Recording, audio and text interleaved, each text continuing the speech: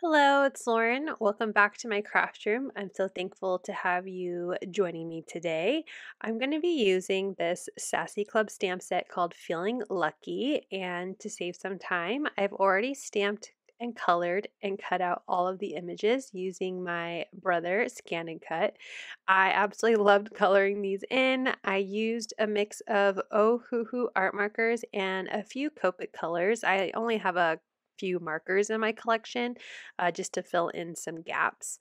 I also am using my nested A2 arches from scrapbook.com, and I cut with the largest size, so the A2 size arch, one of my stenciled backgrounds from my earlier video this month. I'm also going to be using it to create my card base, as you can see here. And that was the stencil that I used from A Colorful Life Designs. And I'm going to be making a shaker card as well as a shaped card. So I grabbed a couple fun papers from my Your Paper Insider box and some old sparkle blends, which you cannot get anymore, unfortunately, but I still want to use up what I have in my stash. So just grab your favorite rainbow or clear sequins if you want to replicate this card. So I started with my die cutting. I didn't realize I didn't push record at the time, so sorry that I didn't get the die cutting of my background and the white piece that I'm going to glue my background to, as well as my shaped card.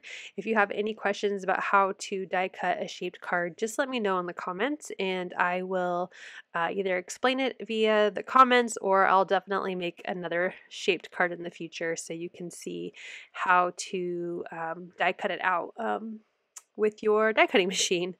So I ended up going with this super sparkly cardstock from the Your Paper Insider box 2. I hadn't used it yet and I just really wanted to use it. I think it's so fun and so shiny, and because it has like a silver shine to it, I thought it would go really well with those iridescent sequins that I'm going to be using. I'm also using the largest nested A2 to cut out my acetate. It doesn't cut all the way through, but at least it gives me a guide to use my scissors to trim out that acetate. For that sparkly paper to create the frame for my shaker card, I used the largest A2 size of that nested A2 set and the one just smaller than it. So the two largest sizes created that frame, and it's about 1/4 of an inch frame. So here I am cutting out the acetate since it didn't cut all the way through, but it does give a very easy impression to trim, and that's what I'll use to be the front of my shaker. So now that I have my pieces together, I'm going to realize that I don't have a spot for my sentiment that I want to put on my card, and I didn't really want to stamp on acetate. So I decided to grab some vellum. This is also from my Your Paper Insider box. It's a really nice thick vellum, and I was going to emboss my sentiment on this. That was my like original thought here, but I get too excited and want to start building my shaker cards, so I forget to stamp my sentiment, but that's okay. I'm going to come up with a different way to add my sentiment later.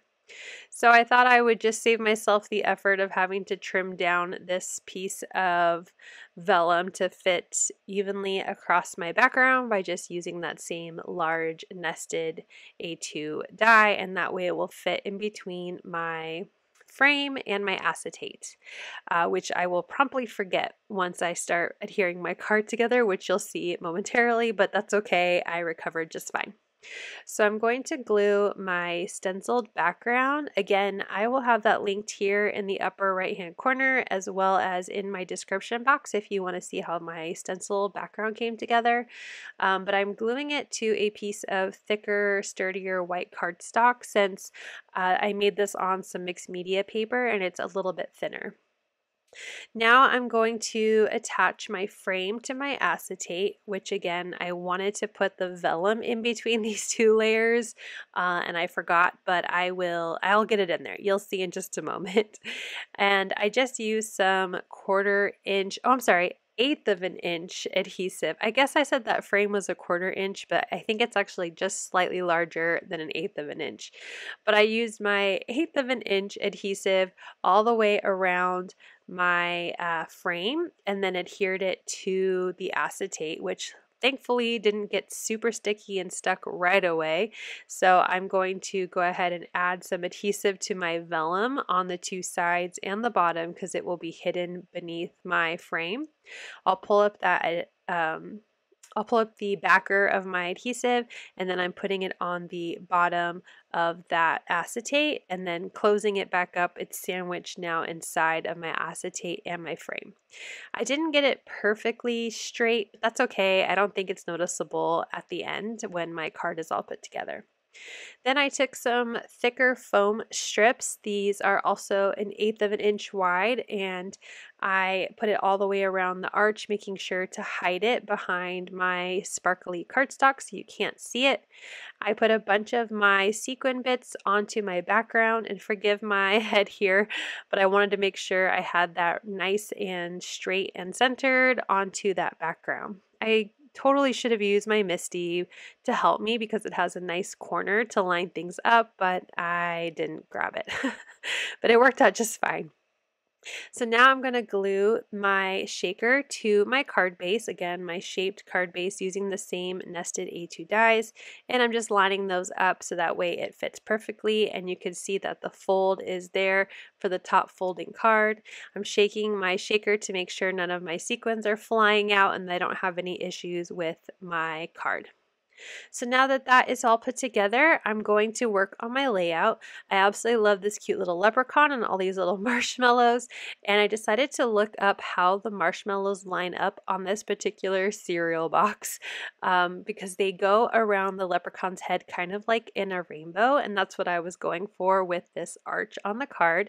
So I wanted to get the marshmallows in the same order as the cereal box. So I had that up on my screen on my computer to the side, and then lined everything up. He also has a yellow cereal bowl, which I think actually might be like a yellow pot of gold on the cereal box, but I'm going with a yellow bowl of cereal. And then I had this cute little 4-leaf clover, which I guess I could have colored to be the cereal, but I liked that it was green like my little leprechaun. So I'm just going to put that near my cereal bowl just to have a little bit more lucky looking, fun on this card. So once I have, where I know all the marshmallows are going to go, I started with gluing down the rainbow and the star since they were on the bottom, and then I glued the moon and the hat since they were on the top, and then that way I could kind of center and space out evenly the other 4 marshmallows. I'm just using some wet adhesive so it gives me some time to move around my images before they are stuck forever with the glue. And then I'm using my grid on my glass board mat here to make sure my leprechaun is centered. I'm going to use some thin foam adhesive to pop up my cereal bowl as well as my little green clover there. I didn't really want to add too much more dimension since usually the foam I use for adhering shaker cards together is already a thicker foam, but I just wanted a little bit more elevation with that cereal bowl, so I went ahead and just grabbed my foam squares that are the thinner foam adhesive from, I believe it's Scrapbook Adhesives. So once I have my cereal bowl and my little clover on, I'm just going to pick up a little bit here because I'm going to do some embossing for my sentiment. I'm grabbing a banner die from Fawn, and I will be using some red cardstock, also inspired from the cereal box, and I'm going to stamp my "You're My Lucky Charm" sentiment onto this banner after I die cut it out, and I will stamp with embossing ink and use white embossing powder. So I was originally planning to stamp this sentiment right there on the bottom of that vellum sheet so it would be underneath the cereal bowl. But like I said, I was so excited to put the shaker card together, and then I forgot to add the vellum, and then I was worried about my vellum not being sandwiched in between the frame and the acetate that it just slipped my mind. But no problem. I'm using my small Clearly Amazing Matte or the mini size because it fits nicely inside of the mini Misty, and that way it will hold my banner in place without having to use too many magnets to stamp my sentiment down, just in case I needed to stamp it twice. I'm using my Kindred Stamps embossing ink, which actually is a pretty darn good ink, and it stamped really nicely the first time. So I'll go ahead and lift it out, and then I will use my white embossing powder. I do like to use ultra fine embossing powders for sentiments, and sometimes the font could be really hard to read if you don't use an ultra fine embossing powder. So this one is by Ink on 3, and again it's in white. Once my sentiment has cooled down, I'm just grabbing a little Swiffer cloth to wipe off any of that excess anti-static powder from my little embossing tool before I stamped my sentiment. And then I was going to glue it straight down, but I decided to also pop it up with those same thin foam adhesive, so it's on the same kind of elevation as my cereal bowl, and then just doing my best to center it to the card base and in between the frame, that super shiny frame, and my cereal bowl.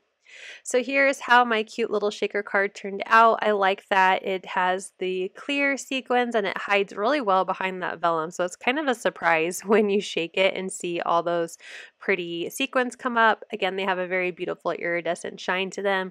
And it also allows that rainbow background to really still stand out on the card. I hope you enjoyed this shaker card tutorial and that you try this out yourself. Thank you so much for watching. I hope you'll click like, and if you're new here, I hope you'll subscribe and come back. As always, you can find everything I use down below in the description box. Thank you and have a wonderful day. Bye!